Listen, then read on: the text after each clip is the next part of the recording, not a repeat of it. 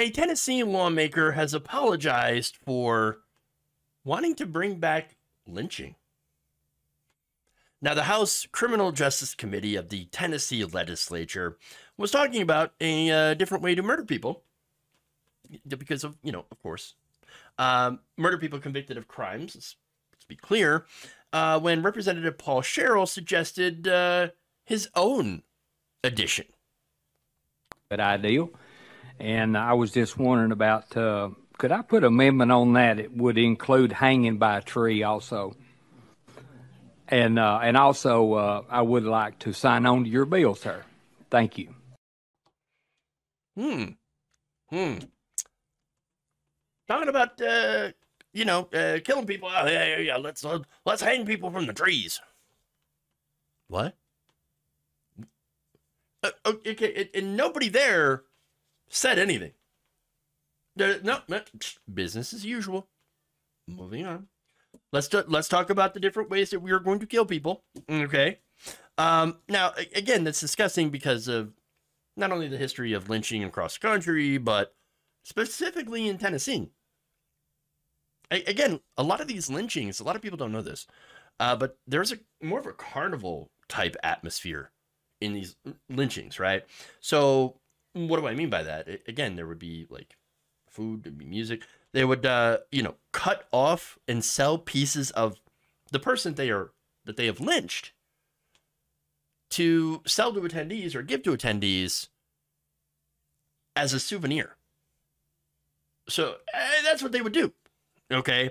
So now this guy's hometown, Sparta, was the site of a infamous, I should say, lynching of a runaway slave who was dragged from the jail and hung from a tree in the town cemetery in 1855. One person who tried to stop said lynching nearly ended up on the other end of the rope. So, to kind of bring this up, knowing how our carceral system affects overwhelmingly the black and brown community, tells you who this guy is. And tells you exactly what he believes. So now, once his remarks went viral, the backlash came in pretty hot. And he backpedals. Now, this is one of the statements here. This is from Gloria Sweet Love, the president of the Tennessee State Conference of the NAACP. She called his remarks, quote, beyond disgusting, which is true, and accused him of celebrating a particular form of execution used against African Americans in Tennessee and across the nation, including innocent and wrongfully convicted persons. So, and of course, there was a lot more backlash once those comments hit social media. So, a couple days later, Sherrell came out and expressed some regret. Quote, I regret that I used very poor judgment in voicing my support of a colleague's bill in the Criminal Justice Committee on Tuesday. My exaggerated comments were intended to convey my belief that for the cruelest and most heinous crimes, a just society requires the death penalty in kind. Oh, it was exaggerated. Nah, watch that video again, and he was pretty giddy about let's bring back hanging people by a tree, stringing them up. Oh yeah, but let's get to the point of the Just Society.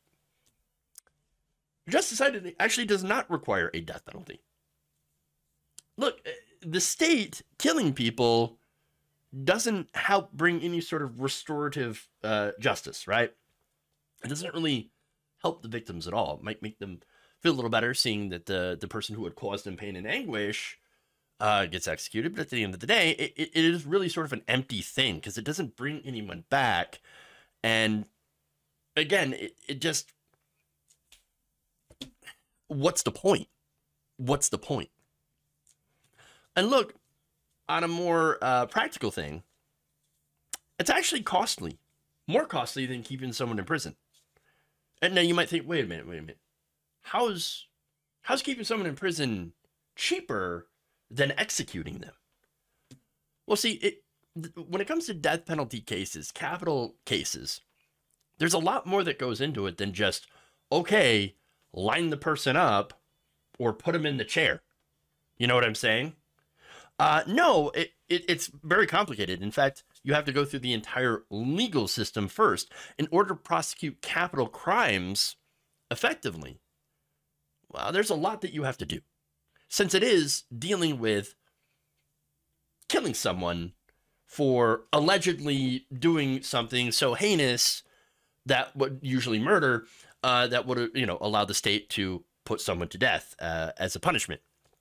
So now, in order to do this, to prosecute these crimes, you need a lot of lawyers, a lot more lawyers, a lot more witnesses, a lot more experts, a very long jury selection process, pretrial motions, separate trials for sentencing. When you think about that, all that adds up. And there's a lot more involved than if you were to do, for example, a life sentence case. And so that's the point that I'm trying to make here, is that there's a lot more involved in prosecuting capital crimes cases because of what the stakes are. Okay.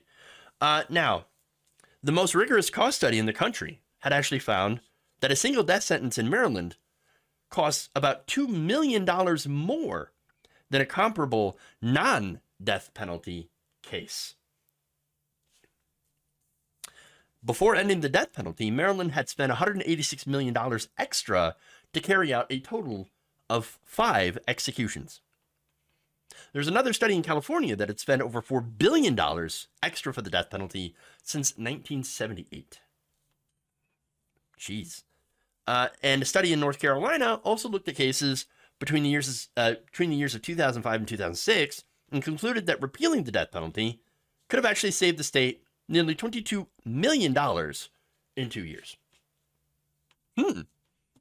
So yeah, it turns out it costs more to have the state kill people. And again, this is not just because of the method. And the reason that they're debating this, bringing in new ways to kill people, to have the state murder people, is because the method that they had used, lethal injection, you can't really get those lethal injection drugs anymore. A lot of the makers of the drugs used in lethal injection are European, and a lot of those European countries, I believe the European Union has banned the death penalty. And so they refuse to sell to the United States because they're looking at us and they're saying, well, you guys are backwards. You guys are still killing people in prison? What the hell's wrong with you? Your carceral system is messed up. And so they won't sell us the drugs. And so these states that still practice state-sanctioned murder, they've had to be creative. And some of that creativity has led to different, them trying out, literally using prisoners as like guinea pigs in order to find the most effective way of killing someone, and has led to some horrifying results. Again, causing massive suffering before the inmate dies. And again, you might be like, wow, well, I don't care. Somebody who killed somebody, they deserve it. They deserve it. They deserve it. I am to think that, yes, while they deserve a punishment, which I believe should be life in prison, locked away to protect society, I don't believe in inflicting suffering upon another living being just because they had done the same. This is the eye for an eye, argument that they're using, which again, it doesn't really do anything when it comes to restorative justice. Okay. And so now, finally, let me note that according to a Columbia Law School study, 68% of death penalty cases end up being overturned. So that also gets to 2 points here. Number one, how often they get it wrong. Because they get it wrong a lot. People on death row have been posthumously exonerated because they found new evidence. Well, it sure didn't help them. I mean, again, it's horrifying. right? And the second thing is, with those cases going to the cost, with those cases being overturned, well, guess what? Now they have to pay for a whole new trial, have to pay for a whole new sentencing, all that stuff to get it more correct. So even more cost, even more cost. So as I said before, what we could do is not kill people. Again, not restorative justice, right? Not, and yes, sure, there are some people that I don't believe, and I think it's rare, but there are some people that might not be able to be rehabilitated, and that sucks. That does suck. But I'm talking about the death penalty. There's no reason that that should exist. It just shouldn't.